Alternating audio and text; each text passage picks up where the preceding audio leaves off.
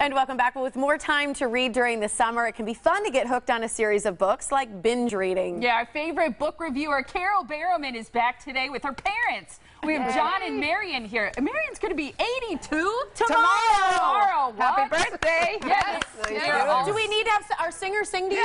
Yeah, we need a happy birthday. Happy birthday. That'd be great. And parents of John Barrowman, Carole's sister, Carole's brother, from Doctor Who, Torchwood, and in the U.S. era. Yes. Which a lot of people are familiar with. Right. So proud parents of two amazing kids. Yes, they certainly are. Yeah. And we're so proud of them. We were the first producers. They were our producers first. Yeah, the original producers. That's right.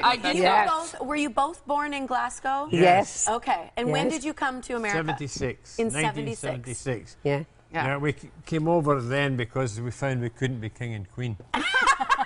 So get out of the country. When you talk to people who are still in Glasgow, if you still do they think that you've lost part of your accent? They do. Yes. They do. Yeah. Yeah, in fact, a couple of them have said, you've turned really Yankee. Don't they sound Just really for Yankee? different words that we'd say, like and whatever. When we go back there, the first time we went back and we came off the plane and a porter came up to take our luggage and I said to Marion, did we speak like that?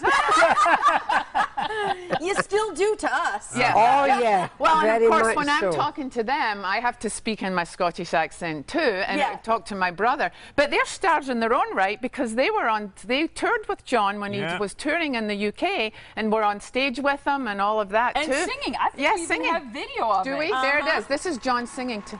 He's such a good-looking guy. I just gotta say. Do we think John could hold his own with Adele? Oh, I'm pretty sure. Oh, look at you guys dancing. That is so cute. How long have you been married? 61 years. I like that he knows the answer to Oh, that because question. I told him. There they are when they were dating. Oh, look at you two. You met in high school, right? Yes, yes. Did you like her right away? I loved her first saw her. He tripped her up when she came out of a bathroom so that he could get her attention. That was us at a family wedding. That's adorable. Yes. He tripped her up so that he could get her attention. And they're both voracious readers like you. They are, right? Yes. Yep. And I think that's kind of, probably where we got it from. The good thing is you guys get to read all the books ahead of time. Oh, right. It's fantastic. John reads more than I do. He takes couple of books and reads them at once. And I'll say to him, what is that your reading tells me? And then the next day I'll say, what is that other one? He says, oh, I'm doing the two because one's heavy and the other one's light, so I'm doing the two. So he reads more than one book. So he reads more than one book at a time. That's the way I am, too. Okay, here's the thing. I can't just do one. I want to ask you guys, because my dad does this. I'm throwing you under the bus, Dad. He reads the ending first. No, they are not allowed to do that. Oh, no. They know me. They are not. No way. Not allowed to do that. We never do that. So Marion, for you, what kind of books do you tend to gravitate towards? Well, the one that I read and I really thought was great was Mr.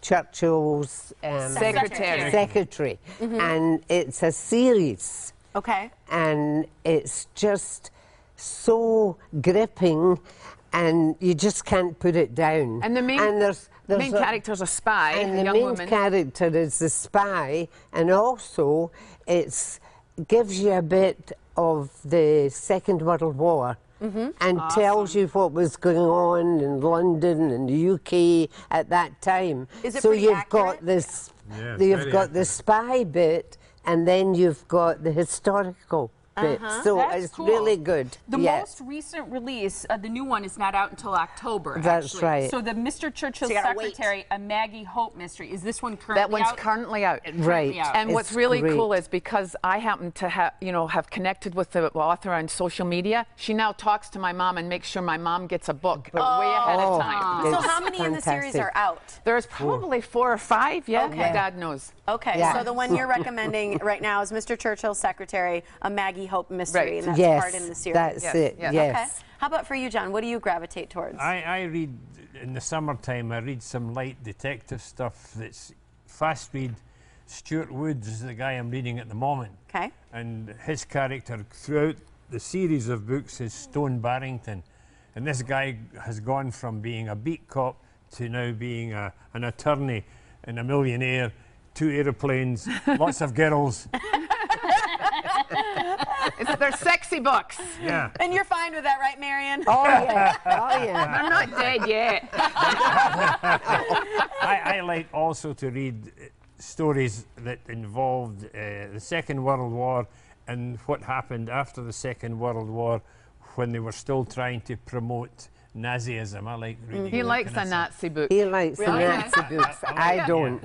Interesting. Interesting. And I also find it interesting that he talks kind of about seasons. Like in the summer, I like to read that some people have seasonal preferences as it relates to what they consume. Heavier books in the winter. Yeah. Okay. So that one again was Dishonorable Intentions. Yes. That's the pick for you. Carol, how about yours? Well, I picked 2 books. One of them I recommended in my summer column, and it was Blake Crouch's Dark Matter. I'm talking in Scottish now, regardless.